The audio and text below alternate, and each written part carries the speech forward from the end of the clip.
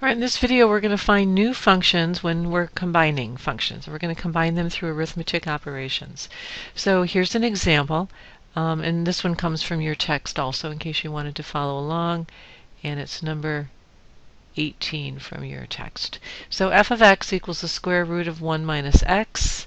G of x equals x cubed. Before we start, we always want to identify the domain of the original functions because it plays a role in the problem, and then of course we'll find the domain after we've combined functions.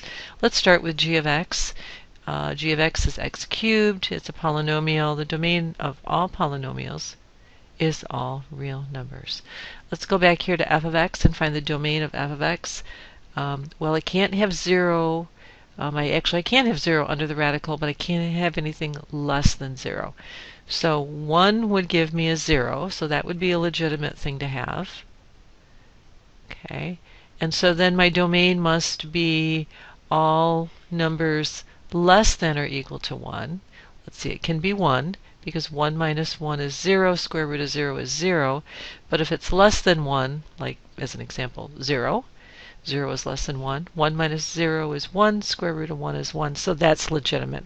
It can't be greater than that because that would, let's pick an example, 2. If x is 2, you have 1 minus 2 is negative 1, and we can't make a function if we're not dealing with real numbers. So now that we've identified the domain, let's go ahead and do the first problem here.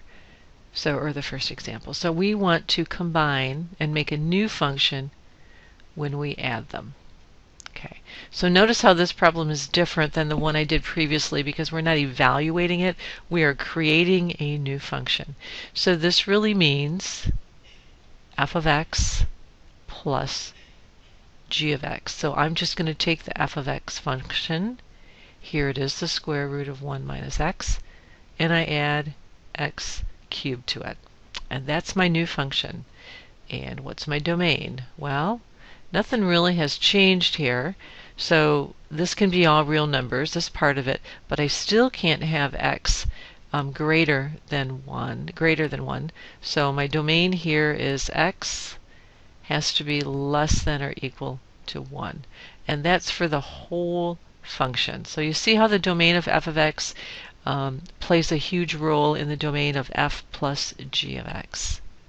Let's do another example. Let's do subtraction. So we have f minus g at x. Well, this means I break them apart, f of x minus g of x. So we have the square root of 1 minus x, subtract x cubed. And we want to evaluate our domain here. We have the same situation as the adding, so we have x must be less than or equal to 1. Alright, let's move on to multiplication. So in multiplication we have f times g of x.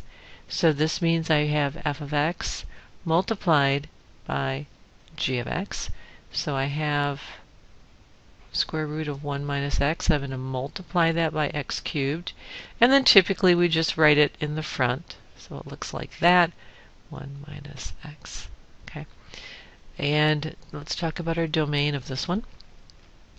So again, I can't have a negative in the radical there, so x has to be less than or equal to 1. And then let's do division. That's our last one here. So I have f divided by g of x. So this really means I'm going to take f of x and I'm going to divide it by g of x. So my f of x is the square root of 1 minus x, and that's all over x cubed. So let's talk about our domain here. Alright, so here we have the same radical we've had in each one of them. So we know that x has got to be less than or equal to 1. But now look here. We've introduced something new. We have a denominator. And you know that you cannot have 0 in the denominator. So that would mean you could set x cubed equal to 0 and solve to see what it can't be. And it can't be 0. So with our domain, in addition to x less than or equal to 1, we also have x can't be 0. And that's the domain of that one. That's the end of this video on combining functions.